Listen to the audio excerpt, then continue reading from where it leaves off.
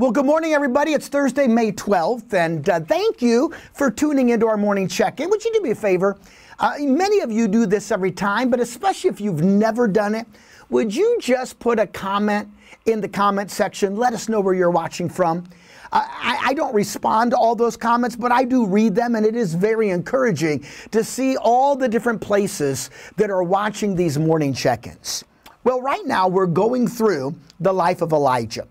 And when we reach the end of chapter 18, we see, I think, my favorite part of this story, because it deals with Elijah's example in prayer. So we're going to slow down a little bit and take our time and see what we can learn. Now, before we get to 1 Kings, I want to jump ahead to the book of James, because Elijah's mentioned there, and it's very interesting. Let me read it. James 5, verse 16.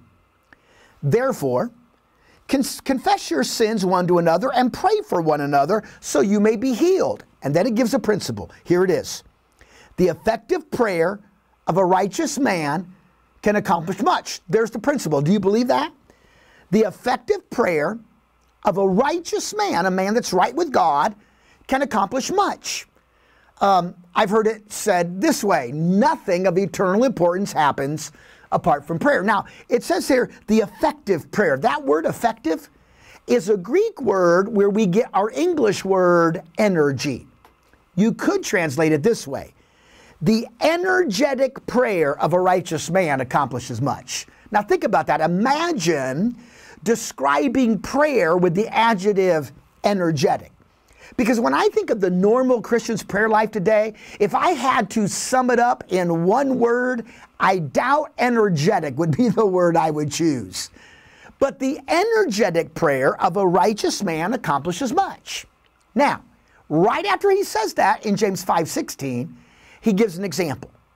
And basically he says, of all the characters in the Old Testament, one example sticks out among them all as the greatest example of that truth, that an energetic prayer of a righteous man accomplishes much.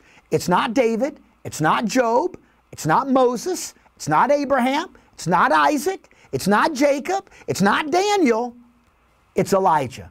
And he says this: Elijah was a man with a nature like ours. In other words, if he could have energetic prayer, so should we. And he prayed earnestly that it would not rain, and it did not rain on the earth for 3 years and 6 months. Then he prayed again, and the sky poured rain, and the earth produced its fruit. So in the book of James, we learned that the greatest example of energetic prayer in the Old Testament is the prophet Elijah. So now we go back to 1 Kings 18. And now we're going to see what made his prayer life energetic. And there's several characteristics we're going to see, because it was his energetic prayer life as a righteous man that accomplished much. And that prayer is going to be seen all throughout 1 Kings chapter 18, verses 41 through 46. So here's what I'd like you to do. Spend some time today, read that passage. 1 Kings 18, 41 to 46. Ask yourself this question: what made Elijah's prayer life, energetic? What made his prayer life energetic? And beginning tomorrow, we're going to start breaking down those characteristics one by one. Well, let's pray. So, Father, I pray that you would use Elijah's life to teach us how to have an energetic prayer life. And I pray this in Jesus' name, amen.